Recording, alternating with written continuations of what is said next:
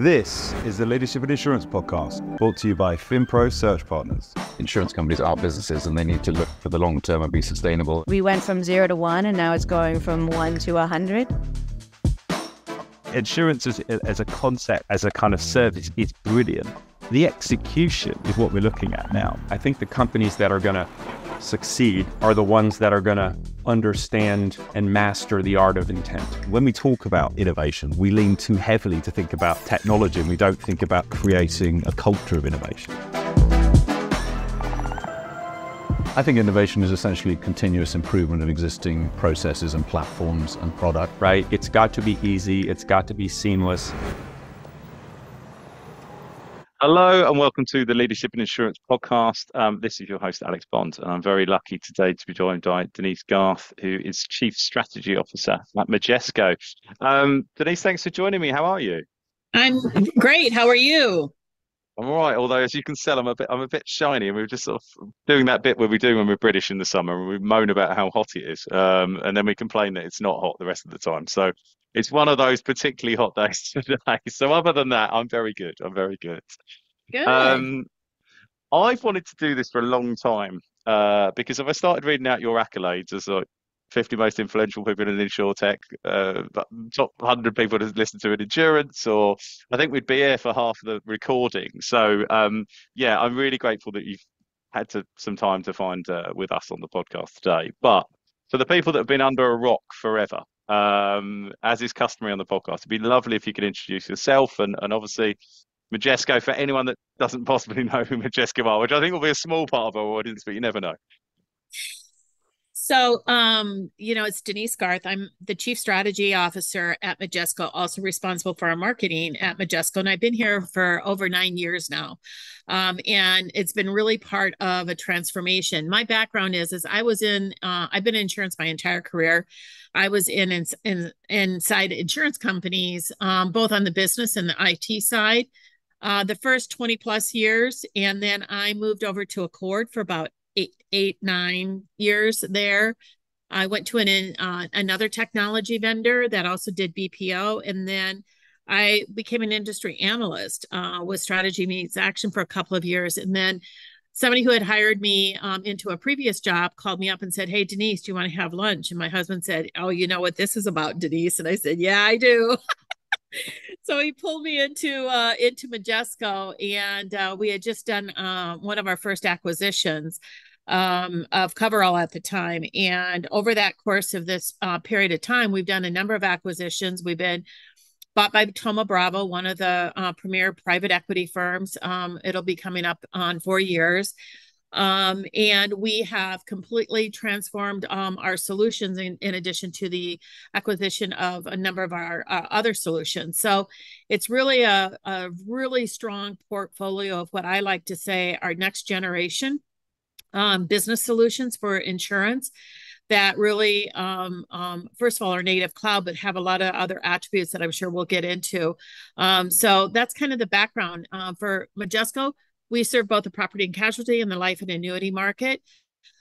We have core solutions for both. We have loss control, digital solutions, distribution management, underwriting platform for group and worksite and benefits. So it's a wide range of solutions that, quite frankly, really does follow the end-to-end value chain. And it really gives us an opportunity to work with customers depending on where they want to start their transformation or where their pain points are that they really want to do something, and then really develop and build off of that relationship. Amazing stuff. Yeah, that lunch conversation, I love those. That's our biggest competitor, someone getting pulled to lunch by someone they used to work with in the search industry. It is funny. Someone said to me the other day, "What's your biggest competition?" I was like, the networks of individuals. I mean, always. And we're adjacent to that. I wanted to start with core systems because it's no secret that we also have a pre-call to talk about it, and I was really intrigued by the way that you really broke down how you think about core systems at Majesco. And what makes up the dimensions of the products for you today? Because I just love the way you articulated so kind of clearly and so distinctly when we spoke. Not putting you under pressure because you've got to do it again now. No, I got to do it again now.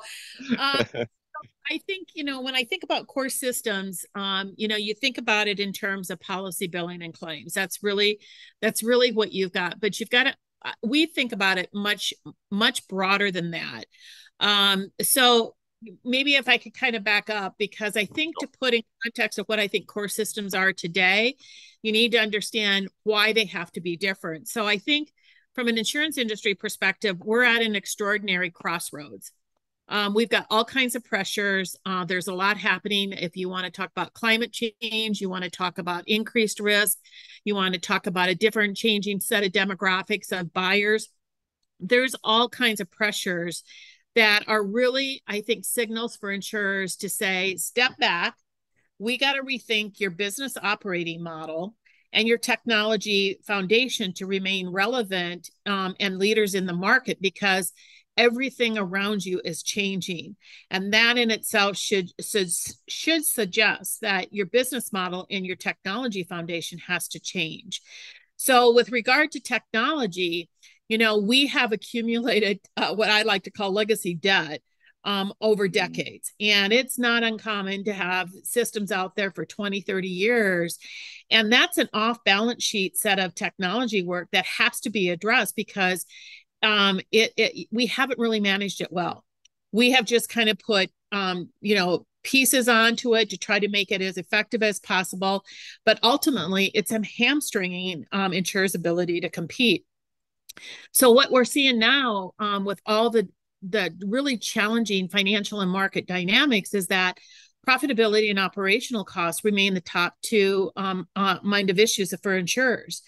And to compete, not just today, but in the future, expecting any value to come out of legacy is really going to be, is really kind of a pipe dream. Because if you're stuck on that legacy, and I call even on-prem modern systems, in the last 5 to 10 years, everybody was going through a transformation project. They implemented a new core system, and it now is legacy because, number one, it's on-premise, it's not in the cloud. Number two, they highly customize it, so it's very difficult to upgrade. And now what is happening is that insurers are now boxed in. It's limiting their potential. And so I think for leaders, market leaders, to really seek operational effectiveness options and to capture, the intellectual knowledge and the information that is part of the organization, it's unique to the organization, they are going to have another challenge, and it's the retiring of employees. We think about core systems have to be what I call next gen and intelligent. And it has to really be built on a different type of architecture. So the key components include a cloud native architecture that you really leverage that full potential of cloud computing to make it scalable, to make it containerized, so that you can really have elasticity and automation that allows you to kind of shift as the demands in the marketplace shift. It's got to be open API standards. That means it can seamlessly integrate with your internal systems with a robust library of APIs, but more importantly, you can actually integrate with external systems. So other insurtechs out in the marketplace that have really unique capabilities that you want to be able to leverage to create different kinds of experiences or to do some type of, data and analytics. It's got to be headless architecture, meaning that it allows you to have flexibility and adaptability to stay ahead of the competition. And then you got microservices. That's really important because everything can kind of come down to microservices, and it really allows you to have kind of a DevOps and an infrastructure and a set of security that can really be consistent and be managed much more cost effectively. But the most important piece that really, I think, differentiates this next generation of core systems is that data and analytics are not an afterthought. They're not a bolt. They're not oh, let's do this now. No, get about it as a foundation of the core. And so what we've done is we've embedded the data and analytics into the core. What does that mean? That means that now for the first time, our customers who have our core solutions have access to all of their data from that core system in real time. It's put into a data lakehouse. You can add other data to that. You can do other things with that. Secondly, you've got business intelligence. Remember, business intelligence was the hot thing the last 10 years. Have these BI reports that can give you a dashboard to tell you, what's your business looking like? How many claims do you have? All of that kind of stuff. That was kind of like an add-on too. Nope. We've embedded it into the workflow. We've embedded it into the core so that not only do you get the out-of-the-box dashboards, you can actually create your own dashboards if given the authority to do so. So what does that mean? If I'm a claims adjuster for a certain line of business or for a certain region, I may have some really unique stuff that I want to see a different type of dashboard than my peers do, so that I can manage that portfolio business in a very different way. Then you've got the AI machine learning models. There's some great partners out there that we've got partners that we're integrating and embedding those within our core, but we have built our own models as well. And that needs to be a part of the business process. So whether it's underwriting or it's claims or it's billing, you can leverage those models to be able to drive better decisions and to have better outcomes, business outcomes. But the most important piece, and all of those other components of the architecture are really based on, have to be in place to be able to leverage this, is Gen AI. What Gen AI can do is it can really allow you to drive what we have not seen since we first started automating back in the 70s and 80s, is a level of productivity and a level of operational optimization and efficiency that we have not seen for decades. So what do I mean by that? If you've got Gen AI, the way we've used it is we've got Gen AI embedded. It's on every screen of every solution. And what you can do is that I'm a new employee. How do I do an amendment? How do I do a quote? I can, all of our online documentation is in there. We've run it through one of those large models, and it can come back and give you step 1, 2, 3, 4. And so for a new employee, all of a sudden your productivity is going to increase because you've got an assistant guiding you through the process of how to use the system. Second of all, you've got the ability to be able to use Gen AI to do some tasks and activities. Can you summarize my claims notes? If you went in and tried to look at all the claims notes and try to manually summarize that, it could take you 20, 30 minutes, maybe more. It could be done in less than 60 seconds. Those types of things are going to drive a 10 to 20 times productivity level that once you begin to build those capabilities in, all of a sudden you have a different operating model. You then all of a sudden have a different operational cost structure. And all of a sudden you have a different kind of competition from a product pricing perspective that positions you in the marketplace more competitively. And in my long career, in being in the insurance industry the entire career, I've never seen this level of opportunity ever within our industry to have this level of real impact to the business and ultimately to our customers out in the marketplace. It's so exciting. I mean, just jumping in there with the, not all carriers are created equal, but obviously people want different things from their systems. But one of the challenges of this conversation is always going to be the breadth of things that Majesco can do. But what are the things that they're most interested right now? What's the, when you're having those carrier conversations, what seems to be front of mind for, thematically of all those things that we've kind of broken down and covered off? What are they focusing on right now in 2024? I think everybody's focused in on their operational costs and their and their profitability. I mean, particularly on the P&C side. If you're on the life, annuity, and health side, it's a different because high interest rates are driving increased interest in products. Although on the group and benefits side, it's a little bit more challenging because people don't have as much income. So they're maybe, selecting fewer benefits. So the financial and market dynamics have a different kind of aspect. So I think when you look at it, it's different for different organizations. And, one of the things is that P&C insurers are trying to cut costs. We've seen some layoffs in the marketplace, kind of unheard of in some cases. You've seen a change in cutting of budgets. You can't cut your way to growth. You can't cut your way to, you can cut to profitability, but you're going to cut off your nose to spite your face. At some point, you're going to have to start investing this. We've waited too long, and now we've got this accumulation of debt that now is really kind of having a big impact on our bottom line. I think, Alex, if you kind of go to um, AM Best innovation scores, and they had a report come out in May, and they actually, for PNC, they actually highlighted where those that had higher scores of innovation, there are actual financial benefits to having invested in new technology and innovation, to the tune of better operating costs. You've got decreased combined ratios. I mean, you have better growth.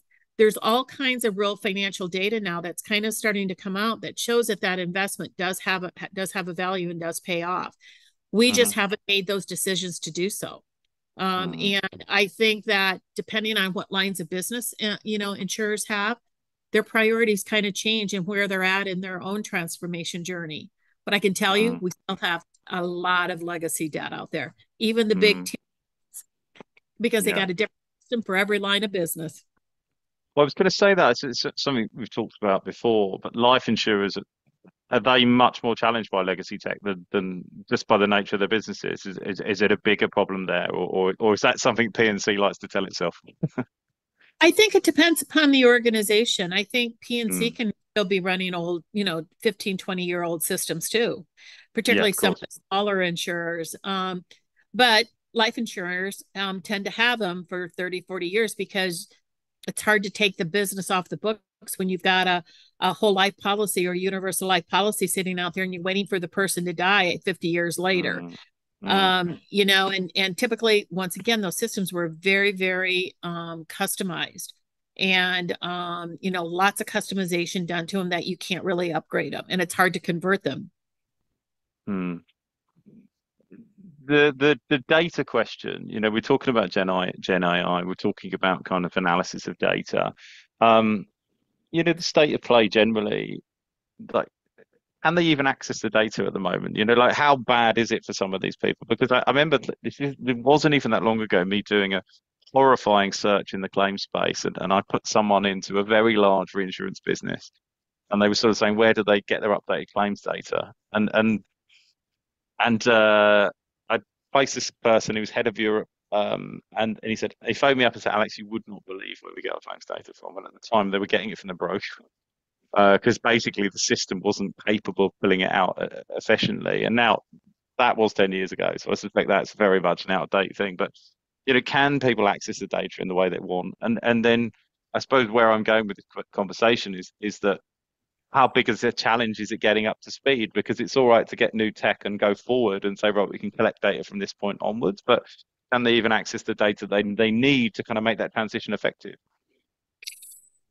There's a real problem with data and having access to the data, but even the bigger issue is the quality of the data. Is the data of any quality within it? So if you're talking about legacy systems that are 10, 15 years, or more older, more than likely you have limited access to the data. You're trying to write all kinds of extracts to get that data out into a data warehouse, into a data lake. But sometimes you may not be able to get all of that data. Even some of the modern systems, I would say up to, 3, 4, 5 years ago, you only got access to the data that the vendor allowed you to have access to, based on whatever they built an extract for, or based on whatever their data architecture was. Today, I think, if you are really building out a new solution into that next gen architecture, you should have access to all your data. So if you're looking at a solution and you can't have access to all of your data, that's your most important asset as a company. You need to really kind of reconsider, is that solution and its bells and whistles that much more important than having access to your data? And you've got to have somebody who, if you've got quality of data and somebody who's really responsible for that, and you can really make sure that the system that's producing that data is accurate, that's even more important, because bad data in is bad data out. And I think that's been one of our biggest challenges as an industry. Could you really rely upon some of the data from a quality standpoint? What do you think all these data demands mean for the industry from a talent perspective. Do we need, obviously from a tech perspective, we need different skill sets. But even just kind of looking at the underwriters, the claims professionals, or is it less that we need different skills, but the training has to change. The emphasis on data, the importance of data, and the care, therefore, of being like custodians and good custodians of that data clearly has to change. So I don't know whether it's a skill or an emphasis of training, or maybe it's a bit of both. But I kind of wanted to get your thoughts on how this changes, like the roles of people within insurance. I think it changes it a lot. I think that, as you move into solutions that can really automate far more using, say, a Gen AI to do things much more efficiently and effectively, and you have the technology that can really automate it, what you don't want people who can just do, run the process and manually do it. And then maybe you do something off the side and you kind of come back in and you data key it in. You want somebody who are knowledge workers that are going to be able to make decisions in the process. So if I'm a claims adjuster and I'm looking at the information, how do I get that summary? How do I bring up a dashboard to kind of assess it? How do I run a model that can assess the adjudication of stuff, litigation possibilities, subrogation possibilities. How do I kind of manage that portfolio business differently? And so I think what all of these technologies, in particular AI and Gen AI, are going to do, it's going to give people on the front lines the information they need to be able to do their work much more efficiently, but more importantly, much more intelligently. They can make better business decisions on behalf of the company and on behalf of the customer. And so I have no fear about this. I know that there's a little bit of fear out there. It's going to take away the jobs. That's kind of, some of the conversation out there. I don't think that's the case at all. I think it's going to just provide more insights for the knowledge worker. It's going to make it more valuable. And quite honestly, when you look at this next generation, they want a job that's going to be something that's of value, something that's meaningful.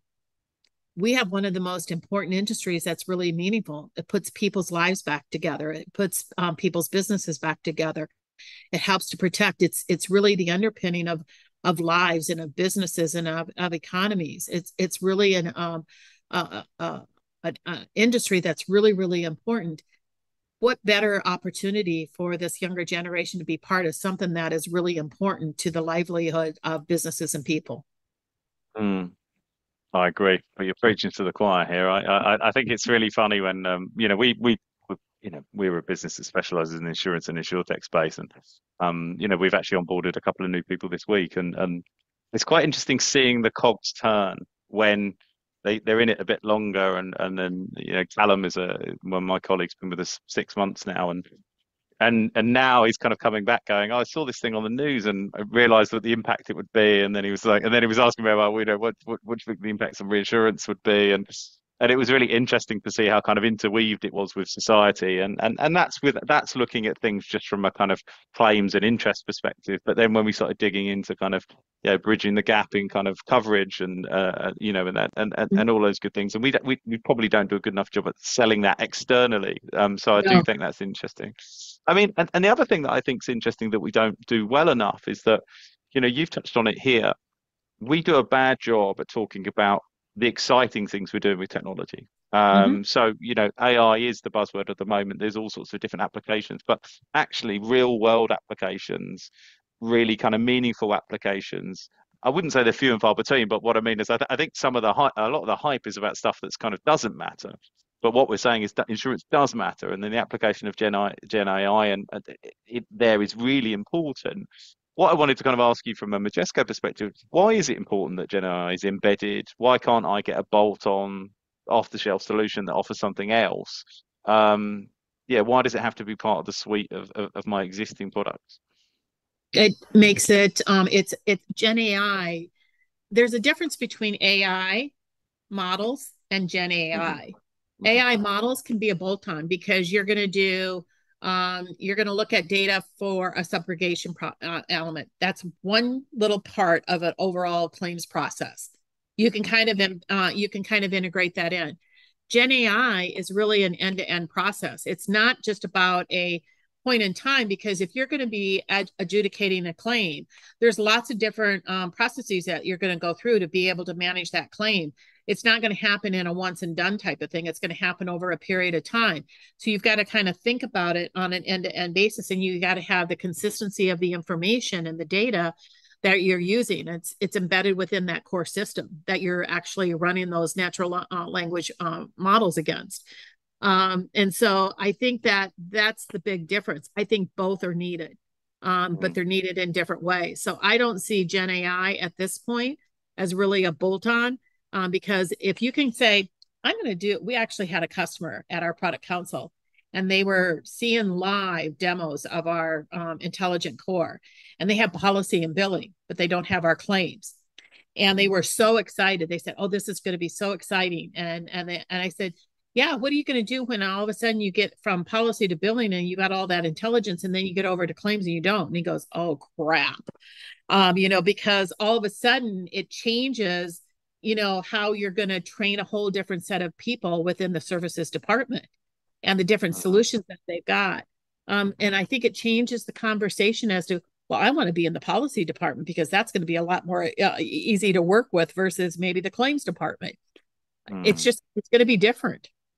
Yeah, yeah. No, I mean, I think that's why I was teeing it up, because I was like, the perception is that you could just plug these things, and it's like, no, it's not end to end. So like, it needs to talk to each other. It needs to kind of have this cohesive overview that goes between these. Yeah, it needs to be trained. I mean, and I think that's the challenge for leaders at the moment as well. Is you're a leader in an industry that you understood completely, and now you have to be a leader of a technology business at the same time, and you need to understand it well enough to go, well, what are my solution options, and how can I apply this in a way that's meaningful, and efficient, because otherwise it's really easy to.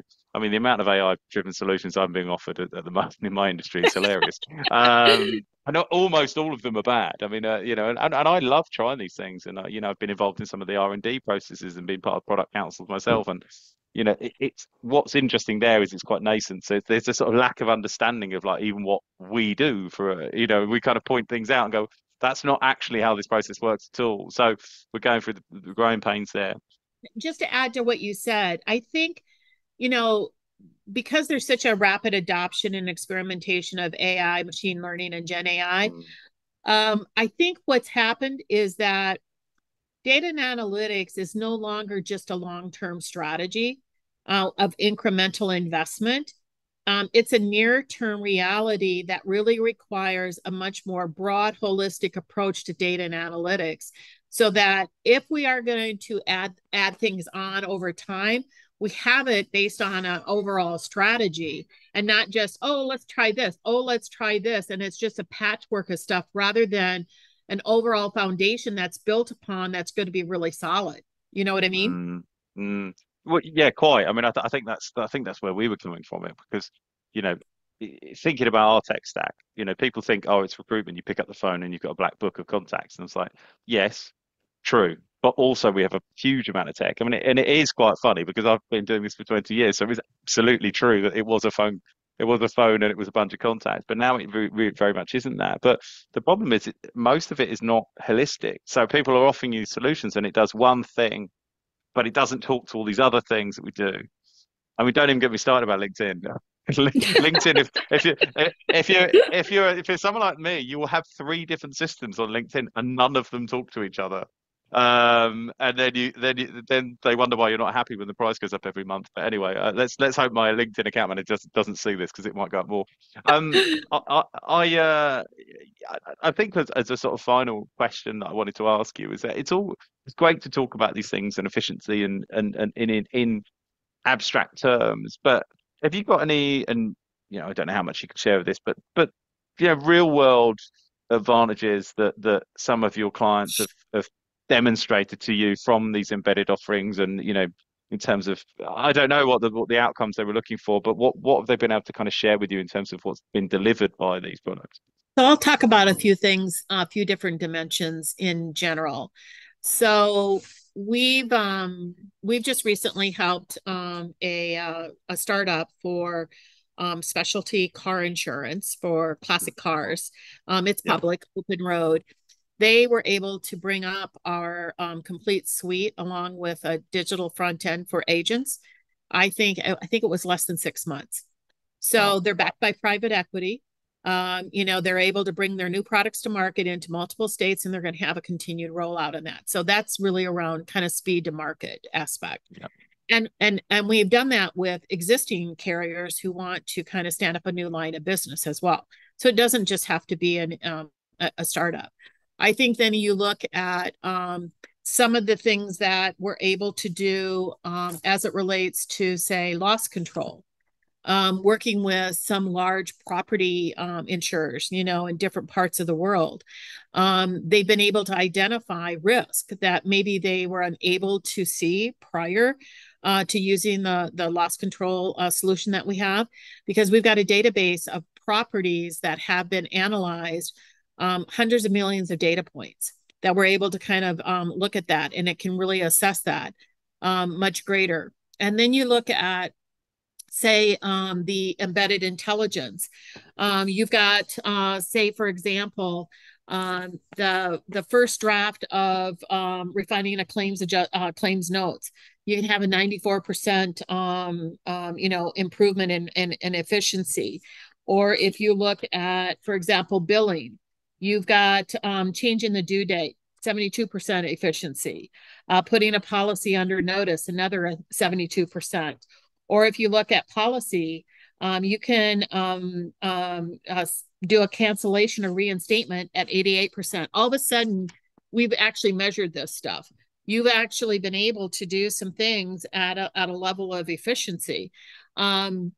So instead of thinking about replacing legacy and getting rid of the old technology and the costs associated to that, think about how it can change the business, how you can get products to market quicker, how you can better assess and manage risk or prevent risk. Even with loss control, you can use those loss control reports to be able to go and work with the customer to say, if you did this and this and this, you could reduce your risk. So you're helping to prevent the risk. Or from an underwriting standpoint, how you can better underwrite using some of the AI models. I think that the opportunity there is a pretty broad perspective. So when customers, in fact, I was just on a call last week with a potential customer, and they're trying to put their ROI together, their case for why they need to replace a piece of core system. And they were doing all the traditional things. And I started walking them through. Think about the productivity from embedded Gen AI. Think about the AI ML models that are embedded. Think about access to your data. Think about how it could actually help improve your AM Best innovation score. And then ultimately how that can impact your operational costs, your combined ratio, your growth, all of those types of things. And all of a sudden they kind of begin to kind of change their mindset as to how do I kind of justify this? So it's not just about reducing cost in one area. It's about a much bigger picture. Does that make sense? Of course it does. Of course it does. But you're a brilliant salesperson, so I don't know if I trust you. I am. No. Everybody's a salesperson. I know. When I started my first business, and my mum, I was in my 30s, but my mum still insisted I spoke to my uncle because he's a very successful businessman, and he went, Alex, as soon as you know that doesn't matter what you do as an industry, if you're leading it, you're selling it all the time. So and I always mean that as a compliment. So look, Denise, you've been really generous with your time. I've wanted to do this for a long time. So thank you so much for spending some time with me.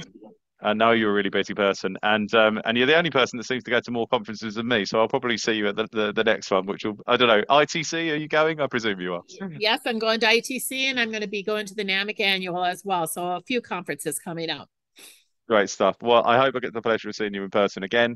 Thank you very much for being on the podcast. Thank you.